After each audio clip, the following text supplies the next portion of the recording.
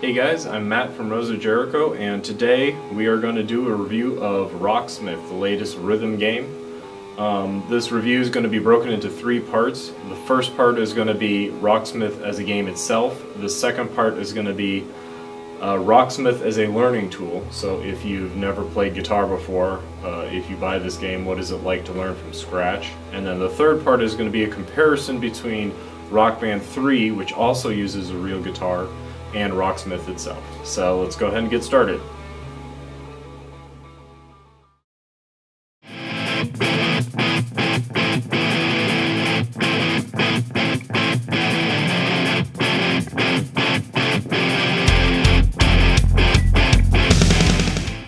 So what you need to play the game, when you buy Rocksmith from the store, inside the box there's going to be two things. The first is the game itself, which contains the DVD, and then the second thing is going to be the guitar cable, which basically is a 1/4-inch mono audio plug at one end, and then at the other end it's USB. So now the other thing that you're going to need, and this is what makes Rocksmith really unique, is you need a real guitar. And any guitar will work as long as it has pickups on it. And then what you're going to do is you're going to take that guitar cable and you plug the 1/4-inch audio end into your guitar, and you plug the USB into your Xbox or PlayStation, and now we are ready to go.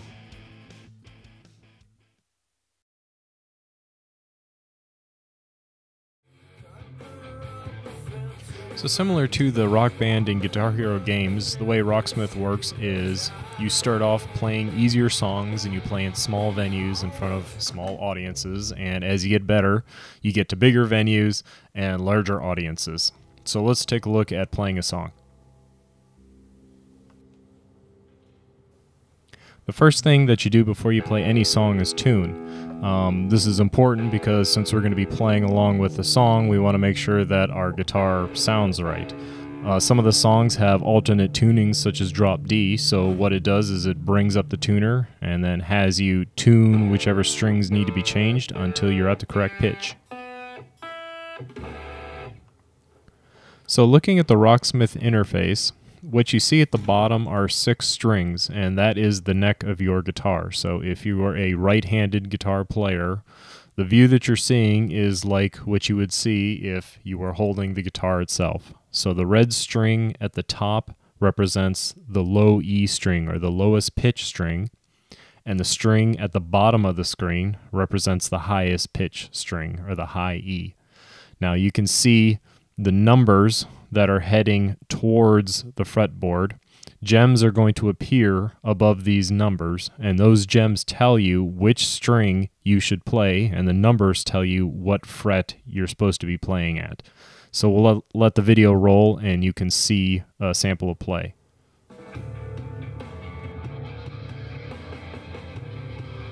The lines that you see represent an open string, so that red line that you see means play the low E string open.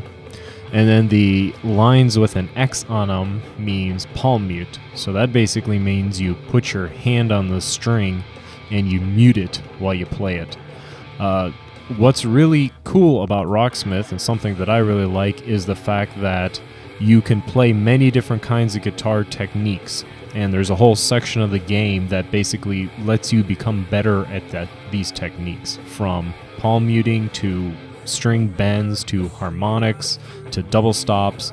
All of these things are included in the game, and this really sets it apart from other rhythm games that are currently on the market. As you watch me kind of fumble my way through this chart, what Rocksmith does is it starts out making the song really easy. So obviously right now I'm not playing what the guitarist is actually playing. I'm playing a simpler version of it, and as I hit more notes, the game will start making the chart more difficult by adding in more notes until eventually I'm playing exactly what the actual guitarist is playing. And this is kind of cool from the point of view of I've never played this song before, so trying to learn exactly what the guy's playing and watching all these notes flying down the track is pretty difficult. And instead, they made it to where they only give you a few notes, you learn the basics of the song, and then it makes it more difficult until you finally reached what they call mastery, where you're playing exactly what the guitarist is playing.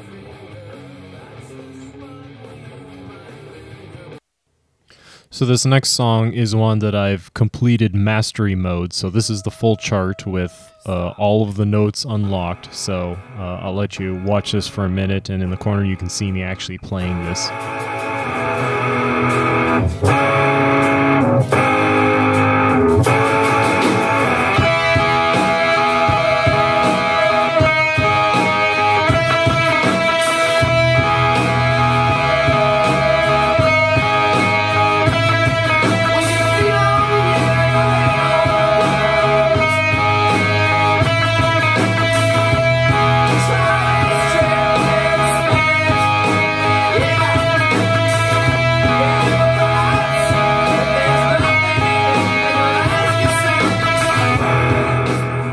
I want to say a couple things about the interface. The first is, it's not particularly intuitive. So if you don't know the song, trying to read these little gems and then trying to see the numbers on the fretboard and figure out where your finger is supposed to go, it's pretty tough. If you don't know the song, I had a very difficult time sight reading anything. And then to make things worse, the fretboard actually moves, so when you get to the higher frets, the whole fretboard will shift, and this will totally throw you off. So say you're playing a song and it's at fret 3, and you're used to seeing that little gem in a certain spot on the screen, suddenly the whole thing moves, and you just have no idea where you are. The other thing that bothers me is there's already kind of an accepted form for charting music on guitar, which is guitar tablature. And don't get me wrong, the Rocksmith interface looks very cool, but for just learning how to play and playing along with songs, guitar tab is something that a lot of people know. I'm familiar with it, and had this interface just been guitar tab to begin with, I think I would have had a lot easier time learning how to play some of these songs. A couple other nitpicks about this interface is every once in a while, and you can see it, there's text that appears that kind of tells you you played the section perfectly or you've got a streak going, but it's basically impossible to read. There's messages that pop up here, and to this day I have no idea what half of them say. They're just too hard to read with all the stuff that's going on. Another thing is you don't get much feedback from the game itself. For example, when you do miss a note, it kind of shows one of the little gems falling off the screen. But beyond that, you really don't get much of an indication of when you're doing well. A great example is I can never figure out when I've broken my streak. There's no indicator anywhere telling me that I have a streak or that I'm maintaining it, other than those little text messages, which I can't read anyways. So one of the things that I found is, in order to get a better score, I don't know where to go to play better or change what I'm doing, because I can never tell where it is in the song that I'm doing poorly.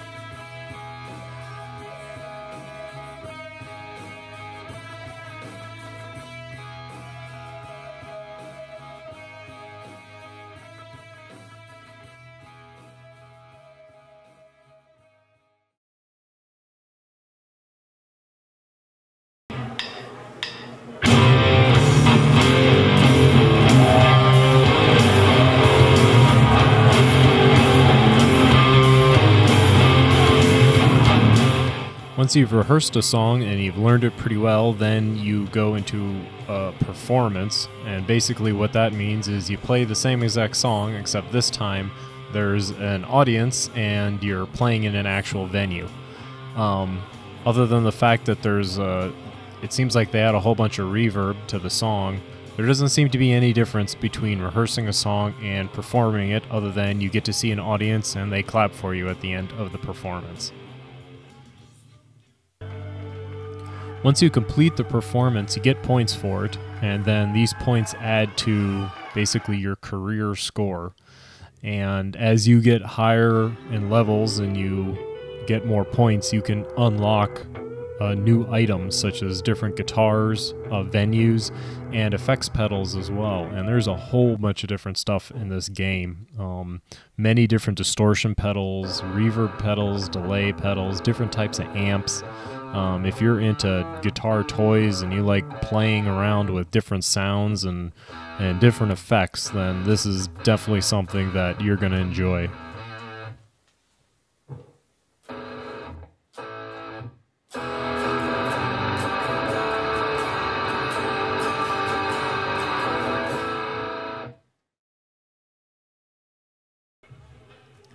So there's a whole bunch of other things in this game that I could go on for a long time that just I don't have enough time to talk about in this review, but I kind of want to cover the major ones. First off, after you've played a song and you've mastered it, there's actually a master mode of the song. And basically what that is it's kind of like guitar karaoke. You're in a venue, you see an audience, and you perform the song, but there's no note track. So it's just you and the guitar, and it's basically just playing your favorite songs to the stereo. I enjoyed it quite a bit, actually. I was a little thrown off by the idea of not seeing the note chart, but once I kind of got into it and started rocking, it's actually a lot of fun. It reminds me of when I first started playing, and it was just me and the stereo and playing to my favorite tunes.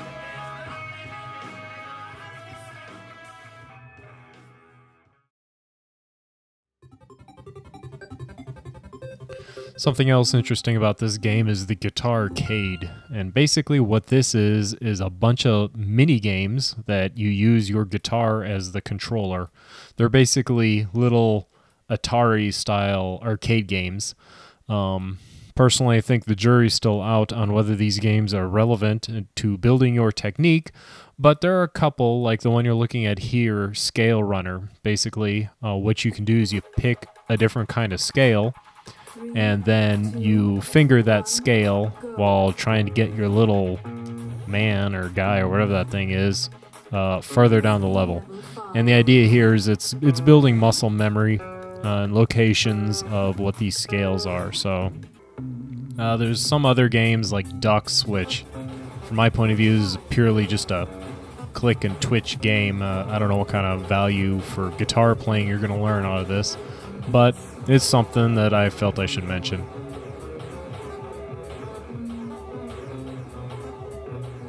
One thing that did catch my attention, though, is that the Guitar Arcade games have leaderboards.